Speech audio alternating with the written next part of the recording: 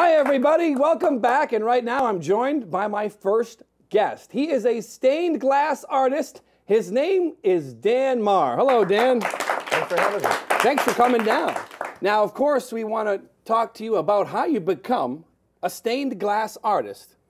Well, I became a stained glass artist mostly by accident. I started doing it as a hobby in 1972 and was taking a year off before going to graduate school and answered an ad as a maintenance man and walked into this great old-time stained glass studio in Boston, the Conic Studio, and I stayed there for 2 years, moved on to another studio for 9 years. If someone goes around Boston, where can they see your work? Where are your windows now?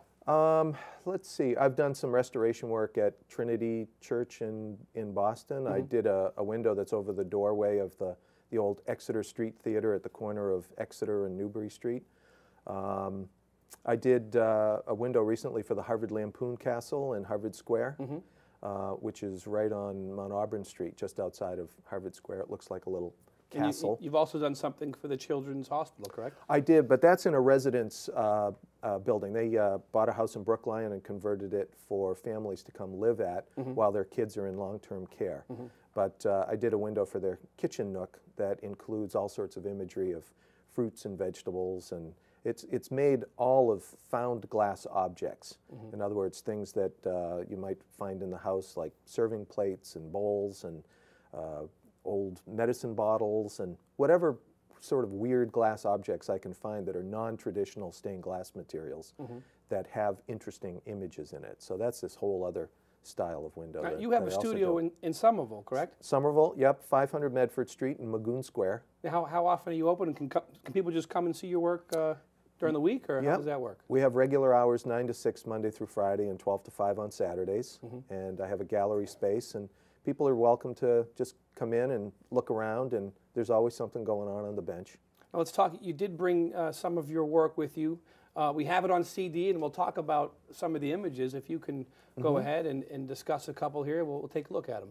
Well, I think the sort of the largest window on the CD is a project that I finished in July, and that was a restoration for St. Thomas Church in New York. That's at the corner of 53rd and 5th, right behind the MoMA. And that was the largest stained glass restoration job in the United States. There were 9 studios working on it at the same time. And I had some help on it, but we restored a 14 by 30 foot window for that. That was in the traditional Gothic style.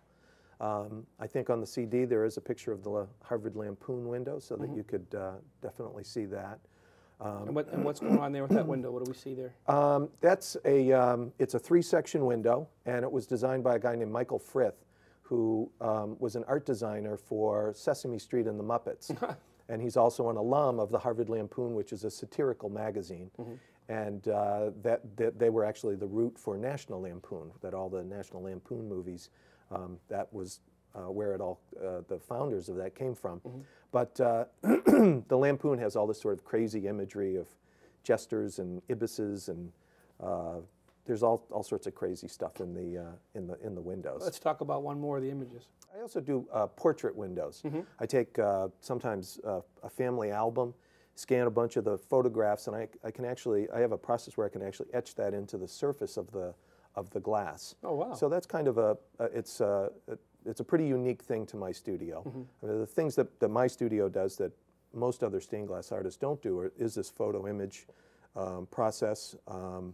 Also the use of the found glass objects, old serving plates and bowls and things like that. They have a completely unique texture than what your traditional stained glass window would be. Now, before we go, you are in Somerville, but you did come from Arlington, Massachusetts, my hometown. And how long were you here in Arlington? Well, I was born in Cambridge, went to Bishop School, Junior High East, graduated Arlington High in '72, and then I moved away for a few years, but I came back, and when I started my studio in 1989, I actually operated out of my house at 22 Gray Street, for a couple of years before moving my studio down to Cambridge, and then eventually I ended up over in Somerville. But I've never lived outside a 4-mile radius of You've always Mount been Auburn here. Hospital. You've grown up. This, You're a New England boy. I know what how to can say you do? All right, folks, this was Dan Maher. He's our stained glass artist. We'll be right back with our comedian, Rob Crean, right after this. Thanks, Dan. Thank you. That go all right? Yeah, have a little water? Okay.